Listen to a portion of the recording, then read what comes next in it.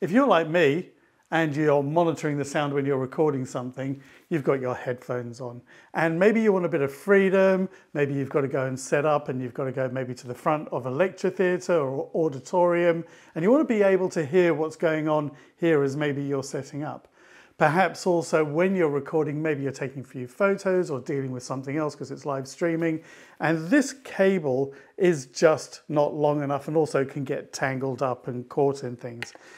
So I used to use this Bluetooth adapter that used to plug into the headphone socket here, and then with these Bluetooth headphones I could listen to what was going on. But there was a bit of a delay, and after a while that starts to get frustrating, and well, if you had to do that all day, it could actually, maybe give you a headache having that sort of delay all the time and having to listen to that echo.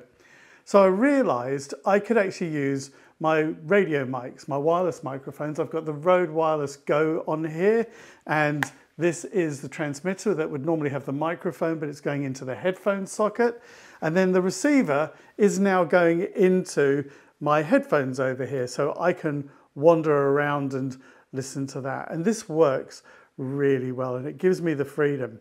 So one of the things that you might want to consider if you're doing this is just to maybe put this inside your shirt, just like if you were miking someone up, because otherwise this cable could snag on something as you're walking around.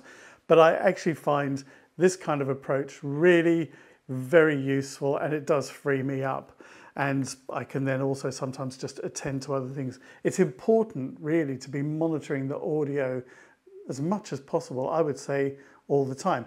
Now, as I said, I've used this with the Wireless Go, the Rode Wireless Go, but actually I've also done this as well. I've got these Sennheiser ones here, which are very similar, these small little digital ones. These are the XSW Digital, and it works on here too. And I've got the Rode Wireless Go here as well. Sorry, not the Wireless Go, what am I talking about? This is the Filmmaker kit, it works on that.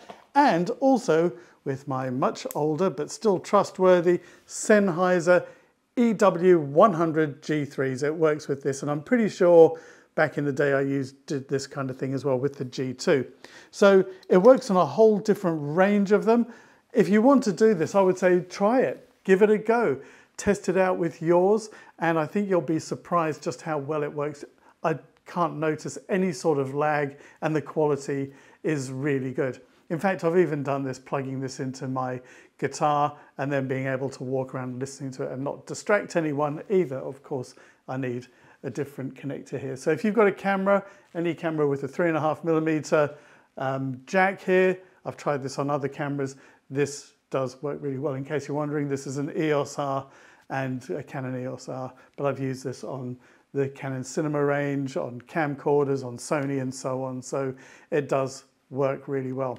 So if you want to free yourself up, this is what I recommend. If you happen to have a spare wireless mic lying around, just reverse it. So this is the transmitter, and that then goes into the receiver, goes into the headphones here. Hope that was helpful. If you like this, please do like, share and subscribe, and come back for more.